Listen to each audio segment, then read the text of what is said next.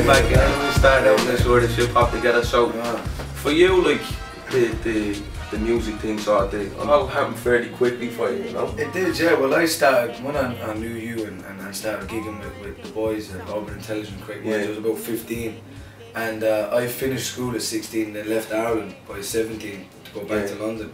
When I got back to London, it all kind of happened over a 2-year period, fairly quickly, you know.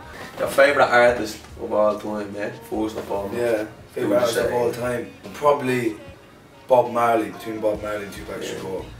We're on a raft, in the middle of the Atlantic. This is where it gets goofy. We're on a raft in the middle of the Atlantic Ocean, and there's only one spot. You can only save one of the lads.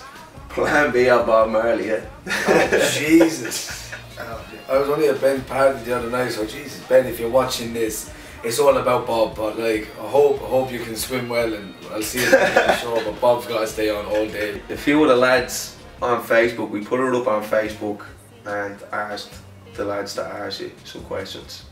Sean Conroy wants to know, would you rather fight 10, I had to get this right, 10 duck-sized tigers or 1 tiger-sized duck? 10 duck-sized tigers?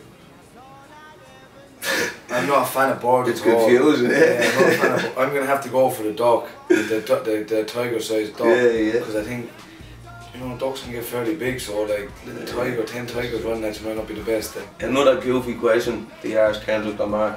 What's in your pockets right now? What's in my pockets right now? Got my phone.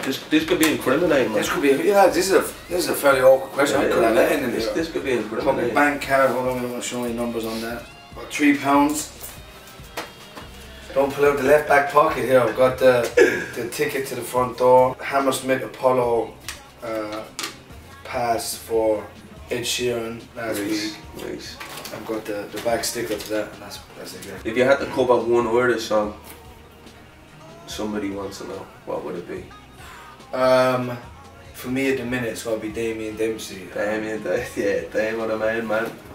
You'd be delighted with that one. Apple of, what is it? Apple of my eye, yeah. Brilliant. I love him. I love his music, and I love the purity in his music. You know, the honesty. You know, he doesn't hide it at all. Exactly. And I like that. You know, and I like the way that the strength of the accent comes through. Nice one for having us anyways, but not the same, man. I'll probably catch you at the gig tonight. Yeah,